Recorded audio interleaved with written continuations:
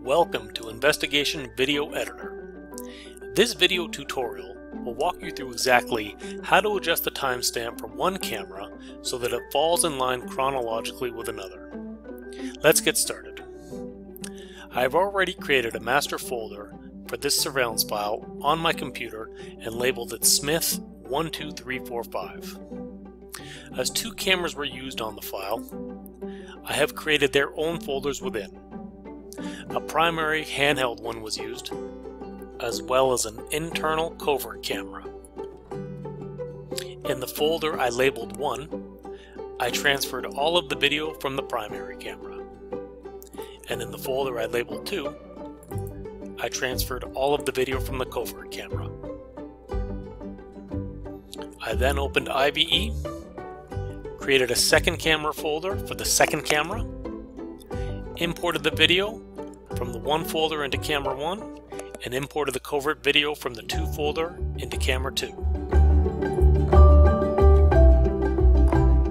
I then searched the project and determined that the covert video from camera 2 was supposed to fall after video clip 30 from camera 1. Clip 30 is of my subject walking into a store on April 15, 2019 at 10:33 a.m. The next video clip in the project should have been the covert video of them shopping in the store. So I click on the first clip for camera 2, and I see that the timestamp for the covert video is reading June 19, 2018 at 11:13 a.m. Now the reason this timestamp is wrong is user error. I have not used the camera in a while and the battery died, and when charged up again the date and time were now set incorrectly. This does not matter. The time could simply be off because you forgot to adjust for daylight savings time. Whatever the reason is, it can easily be fixed. I would like to add a note as a tip. If your covert camera gives you the option of not displaying a timestamp, choose to not have it displayed. Look at this video clip from another covert camera. The date and time are permanently on the video. If I had used this camera in the file, I would have to use IVE's timestamp placement to superimpose the timestamp over the incorrect one.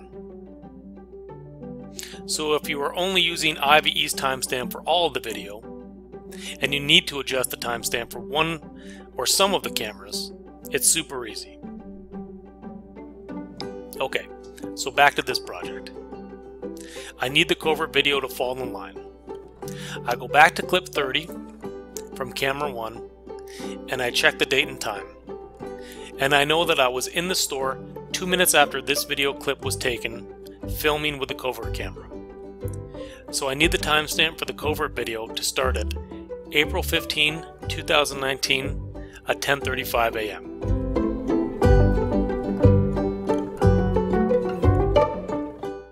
For tutorial purposes, I'm going to highlight the 3 covert video clips.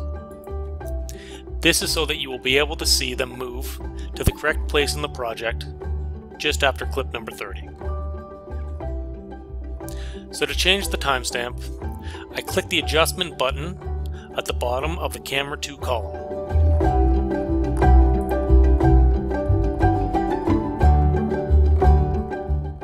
I now check that the date and time that will be displayed is June 19, 2018 at 11:13, and I need to adjust this. I use the year to take it to 2019. I use the month to take it back to April. I adjust the day to the 15th. I adjust the hour to 10. And I adjust the minute to 35.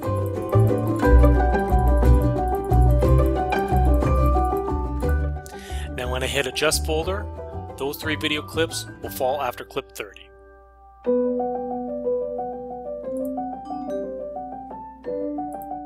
And there you go. Clip 30 of my subject walking into the store at 10:33.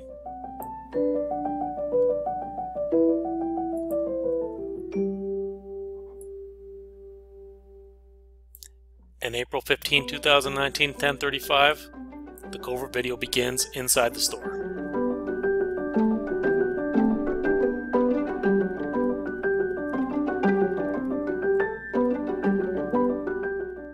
And after the 3 covert clips, back to the primary camera, and there's my subject walking out of the store.